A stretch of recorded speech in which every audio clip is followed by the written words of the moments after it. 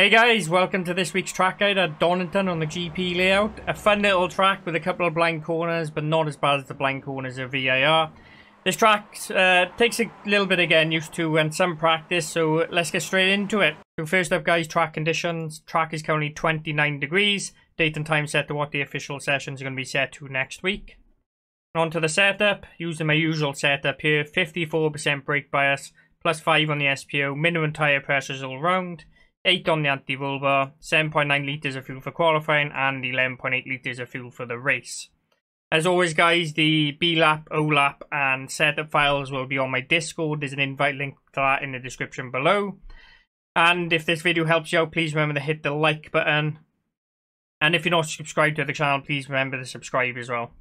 On to the guide then. Now, not my quickest lap in the world, but the lap I'm going to show you is a 1:44.137. I'm sure there's another couple of attempts to be found, and I'll explain throughout the lap where on corners I think I can gain extra time by cutting them better or just taking a better line through them. Okay, coming across the start-finish line then, coming down towards turn 1, 4th gear. Now, as we come up towards turn 1, you will see me pull into the pit lane here to really open up this corner a little bit more. Well, you can pull over onto here, and it is the quickest way to get around turn 1 as you're obviously opening it up. You've got to be careful though, because there is a slowdown. So if you cut too much into this pit lane, you will get a slowdown. So if you practice it, you will know where the slowdown is. So you can do it, just be a little bit careful about doing it. Okay, as we come up to the corner, we're sort of when we get halfway in between here is when we're going to get on the brakes. And we're going to go down to 2nd gear here as we turn the car in. Again, you can take this corner in 3rd, and I normally like to stay in the higher gears, but in this particular instance I'm going down into 2nd gear. But if you want to practice it in 3rd, I'm sure this corner is perfectly capable of taking it in 3rd. And I'm pretty sure I did take it all of last season in 3rd as well. It depends if you get enough rotation through the car to not getting off track on the exit here.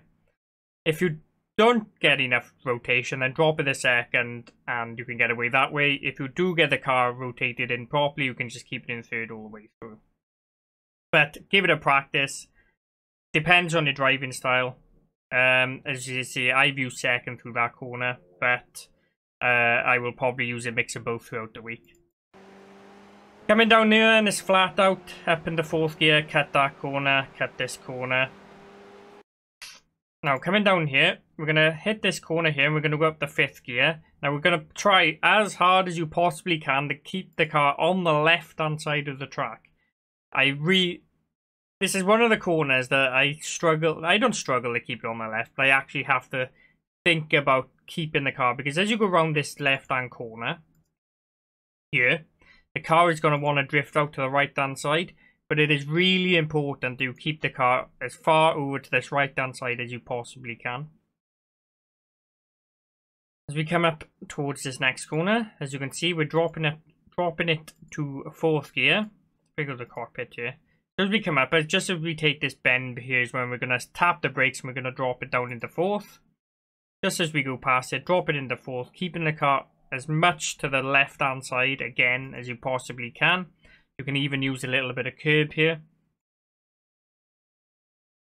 Turning the car in, as you can see, I pretty much coast on the entry to the corner. And then as soon as I feel comfortable, I then get back on the power again. You'll see from the hot lap, I get a little bit slidey through here, which isn't too bad. But you can definitely cut a little bit more of this corner than I have done here. Careful on the exit. If you get your rear tyres, this is okay. But if you get your tyres too much on this grass, then the back end will get away from you and you'll end up in this wall over here. Just be really careful of that, especially on cold tyres. Not too bad on warm tyres, but if you do go too wide on this exit, you are going to die. Cut this corner here on the left. Flat out, easy enough. We're going to stay in 4th gear. All the way up here. Let the car drift to the right hand side. Bring it back to the left hand side. cut this corner. Again, this is another corner where we're going to keep it as far on the left-hand side as we can. Just as we come over past this corner, figure the cockpit, just as we come past it, when we tap the brakes, down into third gear, turn the car in. Again, this is another corner I kind of coast through the entry. You can see from here. I kind of swing the car around. If we go back to chase, you can see my line through the corner. So I'm pretty much from this point here. I'm pretty much following the corner all the way around.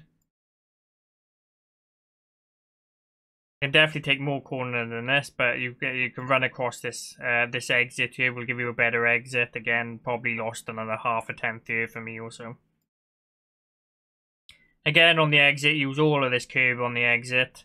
You can use a little bit of this outside bit here as well.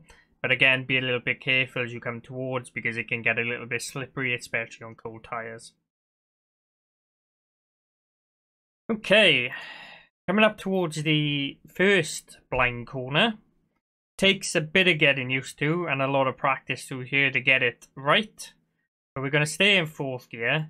Just as the hill is going uphill here, and then just as the hill starts to rise up again here, I'm pretty sure you guys, it's not the easiest thing to see, but just as the hill starts to rise up again is when we're going to start braking.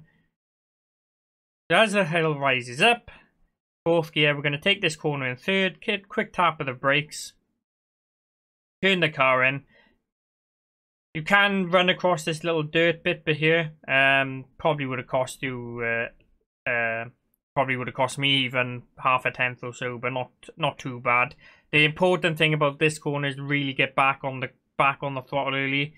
You can see I'm back up to 89% here. If I keep going, they go 100% as early as you possibly can, and then just keep it pinned because it's quite a long straight after this corner. So this corner, even though it's blind, it's really important to get it right and really important to get back on the power early so you don't lose too much time down the next straight. I just show you this again. If I go to the cockpit, you will see as we come up towards the corner, the hill starts to rise again just as we go past it. Off the accelerator, tap the brakes, down to third, turn the car in. As you can see from this, it's quite a blind corner and takes a bit of getting used to. But once you're through it, keep the throttle pinned 100% all the way through. Can run a bit wider. You can carry some more speed through this corner here. And you can run a bit wider out of here. But as long as you're in the middle of the track, and the most important thing is to keep it at 100% throttle. Okay, coming down towards this next straight. As you can see, I'm going to get on the curb here and I'm going to use all of the track that I possibly can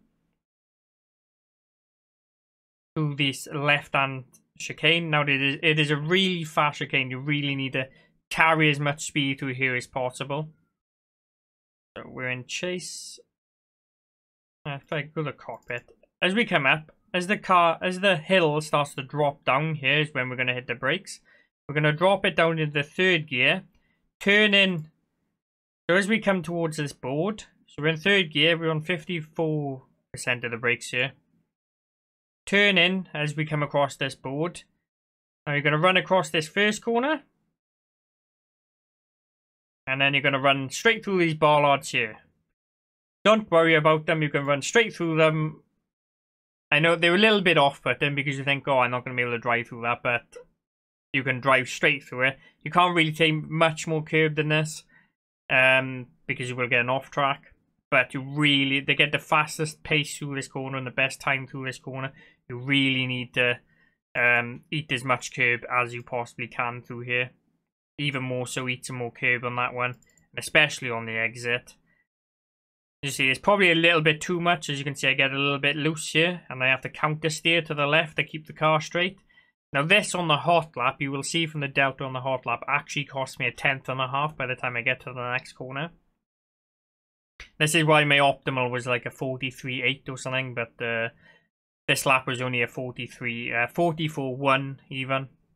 Mostly because I messed this corner up, because I got too slidey through it. It doesn't look like much, but it is enough to cost you that extra time. Again, all about practice. I would have gone back and done another. I did this hot lap I did earlier in the week, and I didn't have time to go back and do another lap, but it was good enough to show you guys. But really early, get back on the power. See, too slidey. You can use all of this road and all of this curb on the exit if you have to. I just want to show you this corner at full pace because it really is important to carry as much speed through here as you can. So down the hill, fourth, third, turn the car in, eat that curb, straight through the bollards there.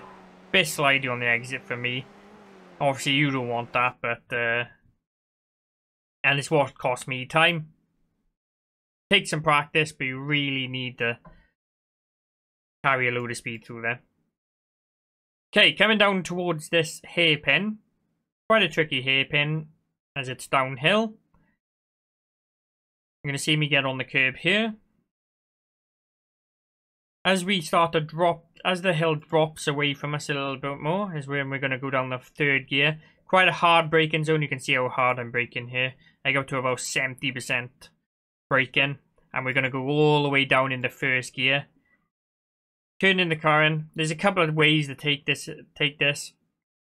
I kind of turn in, and then you can see the car here. I kind of turn it in. You can go a little bit wider, and then get a really late apex if you want to. I haven't gone for the I gone for the late apex, but you can go a little bit wider on the entry, and then really get that good drive out on the exit then.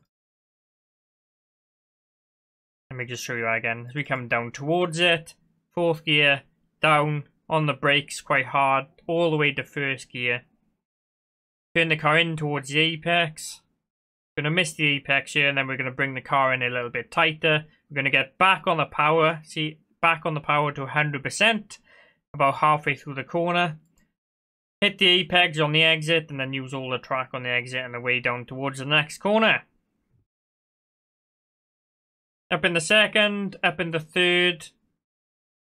I'm pretty sure on this lap I keep it in third. The car is going to be screaming you to go up the fourth. I don't really see much point in going up the fourth. It's not going to gain you a whole load of time. Then it's an extra downshift you need to worry about. So I don't know whether I'm lazy, but I just keep it in third here. Seems to be easier for me. Okay, this is the last corner on the track. It's a hairpin and it's blind.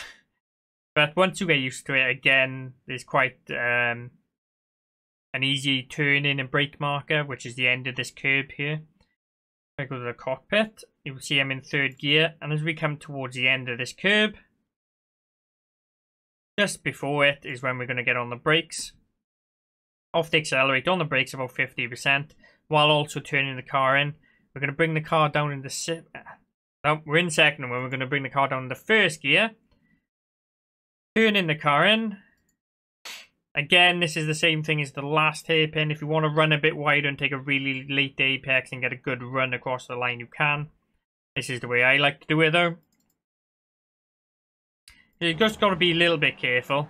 And when you turn the car in, the car can get a bit loose because of the camber on the road. As you can see, as we go over this little hump here, the camber on the road kind of runs away from you. So the car can get a little bit slidey, especially on the cold tyres. So bear that in mind. But we're going to be at first gear. We're going to hit the apex just as it starts to tighten. We're going to run it till we feel comfortable to get back to 100% power. And then drift towards the outside of the track. And down and across the start-finish line. There we have it then, guys. That's it for the track guide for this week. I think we've got 1 week left of the season next week as well. Again, thank you all for watching, guys. If this video helps you out, please remember to hit the like button. If you're not subscribed to the channel, please subscribe as well. Other than that, I will see you next week. Thanks for watching, guys. Catch you later.